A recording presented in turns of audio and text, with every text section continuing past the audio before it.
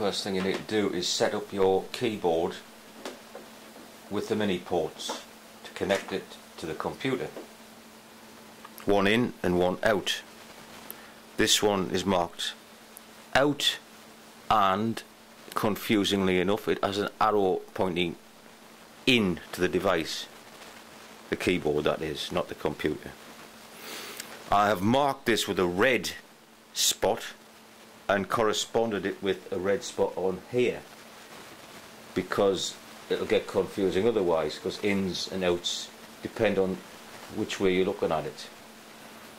So out of this one, which is from the computer, goes in to this one marked in on the keyboard. The end of this is a USB, plugs in straight to the computer. Simple as that.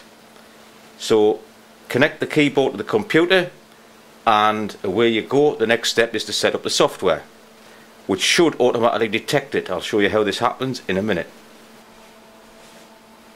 So the other end of that lead I was showing you earlier is just a standard USB, fits straight in to the computer. There's little lights on here which will flash when it's set up. So this is Ableton. It's a software program, you can use what you want. They should basically work the same way. Plug the USB from the keyboard into the computer, it should automatically detect it. So what you end up with is pressing a key on here, comes out on the computer as a drum synth. That's a drum instrument which is converting the Midi system, the Midi signal coming from here to the output. So I've got some keys here with different drums and that. One octave. Simple as that. Let's show you what it's like on the screen. So I've gone into options, preferences on Ableton, and here I've pressed MIDI sync, and this is what shows up. I've turned all of these on, they're on yellow, and these are inputs and outputs, everything's on.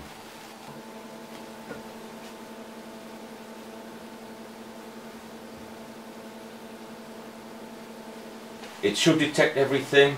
Switch all of these on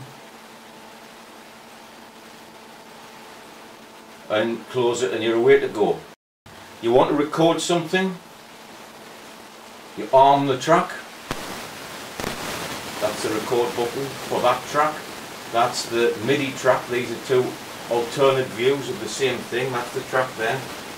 That's it armed.